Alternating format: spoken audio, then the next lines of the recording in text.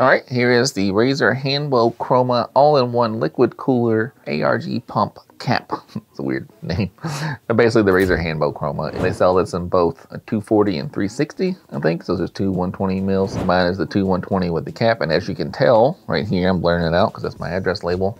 This is how they sent it to me, which is ridiculous. And I actually originally ordered the larger version with 3 fans, and then I ordered the one with 2 fans. They both came mailed separately, of course, and both came with a label stamped on it. I bought a whole host of Razer supplies, some from Amazon, some from Razer. And this is the only thing that came mailed directly in its own package, which I found very odd. Even the Razer Tomahawk desktop was sent in a brown box, so you don't see this big great green package on your doorstep. That part's annoying. Anyhow, here you can see what's going to be in the box. It should be just the radiator, all-in-one pump, and then 2 fans. So let's take a look at what's inside the box. On that note, this is just going to be an unboxing. I'm going to make a longer video for my main channel, 5/12. But for here, I didn't see very many videos on this, and I was trying to see about it when I was ordering these products. And so this is just going to be a straight-up unboxing. It'll be a while before I get the desktop built and all the videos filmed. But so we'll do a full video that shows synapse and all that. But for now, we're just going to see what's literally inside the box.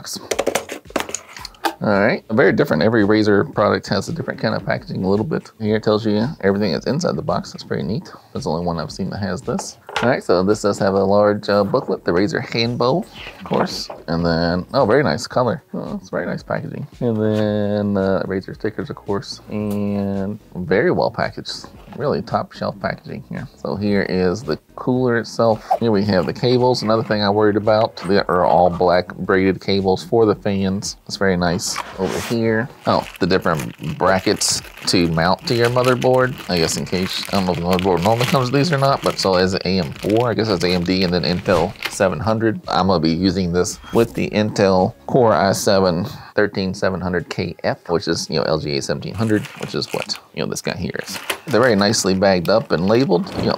Razer is on the pricey side, but at least so far, and again, this is my first desktop building experience, so it's hard to say, but everything so far does seem to be, quality components, or at least packaged well. And it says Razer right there on the side of that's the radiator itself. And here's another thing I wondered about. Are these just going to be 2 normal fans? And I assume it is.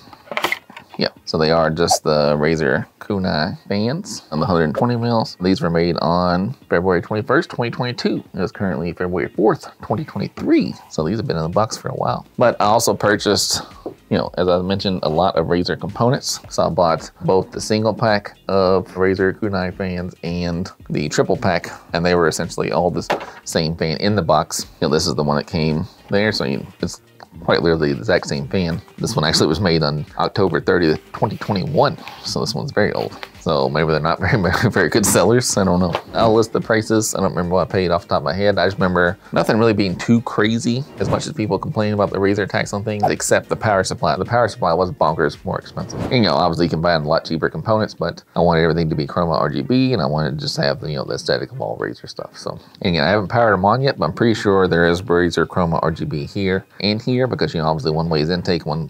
So depending on how you want to mount the fans. I was worried you wouldn't see the RGB on both sides, but I'm pretty sure you can, because it sure looks to me like that's the same ring that's here. So the RGB should show on both sides. This is interesting. This is a slightly different box. The other fans came in like a brown cardboard box, and this is a thinner, slimmer case. Anyhow, let's take a look at the main event here. Ooh.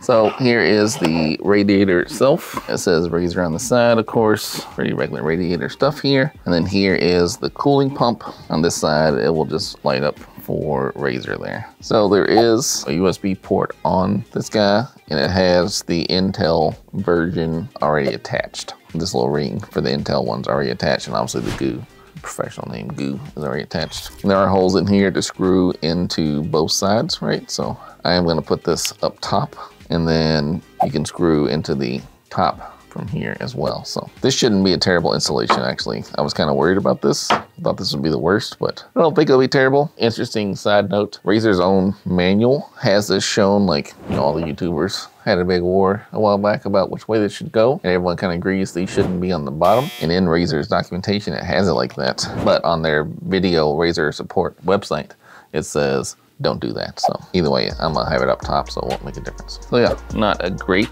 unboxing look, but here's a basic idea of it.